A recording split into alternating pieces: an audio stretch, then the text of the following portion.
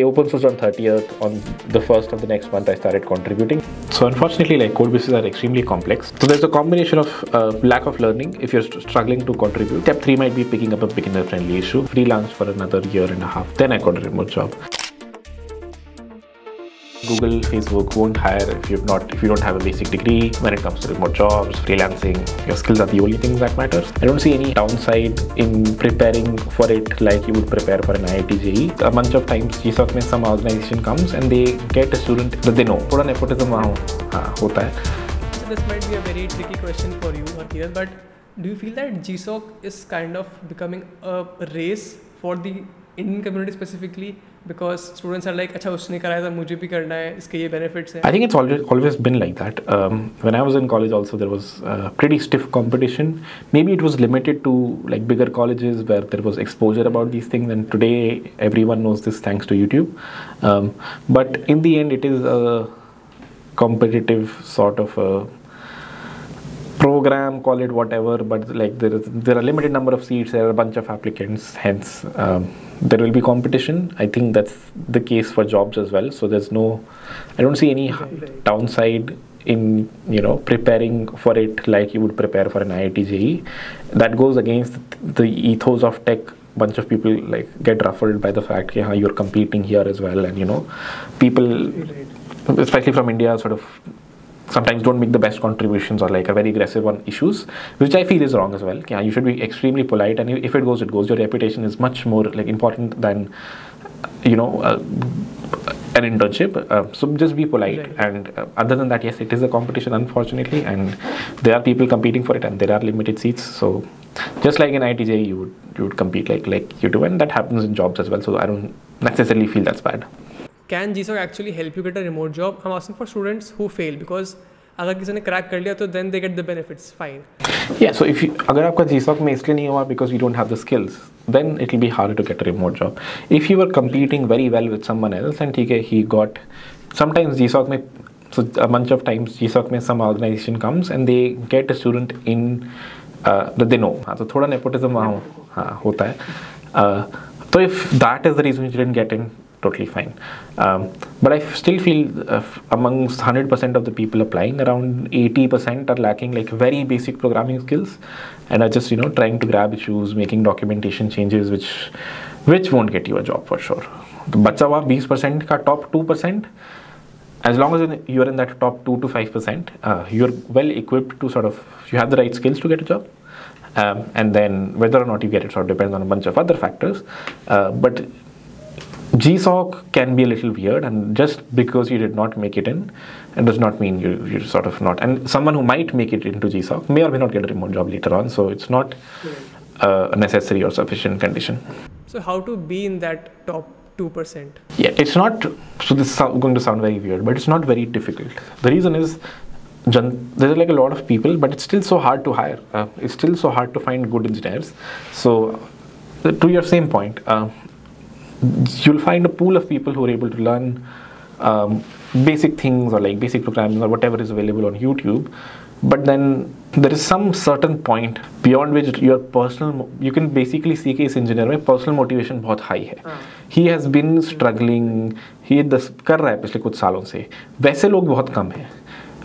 People who want to get into tech just for the sake of it, or like more for like it's a lucrative field, वो जनता बहुत है, and that Janata is also not doing the wrong thing, because during bull runs everyone gets hired. Even like if you're mediocre at programming, you will be fine. But if that top 2% is what you're aiming for, you will have to find genuine interest in the technology and not been here just for the money. Yeah, in that top 2%, most people that I've seen are basically running behind learning and technologies, and then money is just another outcome.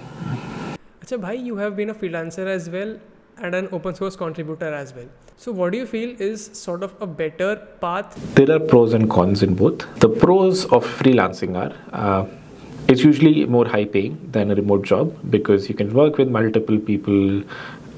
You can keep increasing your rates. You're getting short-term projects. You get a 2-month project, Meanwhile, you got a second project, the second guy you can pitch a much higher amount, versus it's very hard to sort of keep renegotiating when you're in a remote job. The second benefit of remote work is it's very casual, so you can do it for a month, chill for a month, really depends on sort of how you want to prioritize your time. The downsides, in a bear run, it's probably the worst thing in the world, because you have to go through pitching projects every month, every 2 months, and if there is a bear market right now, then there aren't a lot of people looking for projects. There are a bunch of engineers who are looking for jobs, and hence the supply-demand arbitrage is not on your side. Remote job benefits, they also pay well, but you're usually employed as like a full-time employee, where taxes are not as beneficial as if you're a freelancer. As I said, there aren't too many. You get like from standard 6 months, 1 year increments, but not like every month, every 2 months. Things. You get equity in case you're sort of negotiating your package that way, which is great in case the company does well. And it's a slightly more, not much, but like pretty stable job compared to freelancing, because you're usually an employee, which means all the standard labor laws apply to you. Well, not exactly in India, but still, like you can mostly assume for most practical purposes, unless you're like quiet quitting, you should be mostly okay, and the probability of you sort of getting fired because of market conditions is as much as a FANG job. So those are the pros and cons. Now you decide which one would you go with. When I was young, freelancing felt great. Okay, when I was young, like a year ago, freelancing felt like a great sort of option, because as I said, back then was the bull, and during the bull I've worked with 3 clients at the same time. I've logged 100 hours, and I've seen my sort of hourly go from $30 an hour to like $150 an hour in a span of a year, because I was very good at a certain technology. But then at this time, it's probably better to be in a remote job. It's slightly safer, you don't know where the market is going, and the valuations of these companies are relatively humbler at the moment, which means if you can get equity right now, your upside is much higher if the bull comes. So, Harkirat, do you think that in 2023, our college still matters if you want to get a job in tech? Any job ke liye it might, because companies have criterias. Google, Facebook won't hire if you don't have a basic degree. If you want to get hired out of India, let's say the US, Japan, Southeast Asia, then the bare minimum requirement for a visa is that you have a degree. So because of these archaic practices, which depend more on a piece of paper and less on your skills, it will matter. But when it comes to remote jobs, freelancing, your skills are the only things that matter. So I don't see any downside to going to college. If you don't have attendance, that's great. That way you get that piece of paper for like rainy days. Like for example, recently I've moved to Japan and I got 5 points because I went to college, or like a tier 1 college, versus if I would have dropped out for like whatever reason I want to do, because you don't know where your life is going, right, in the next few years. And at least for the next few years, degrees will hold importance, especially for like visas or tier 1 companies or like FANG companies. So it ends up mattering. But if all that you're looking for is a skill-based job, it does not matter. No one asks for your degree, knows what an IIT is. People don't understand tier 1 tiers that we've created in India. So for most practical purposes, you will be fine. Right, that makes sense. Achha, Harkirat bhai, in 2023, if someone wants to start their tech journey, वो just college में आए हैं, उनको tech journey अपनी start करनी है. So what technology should they try?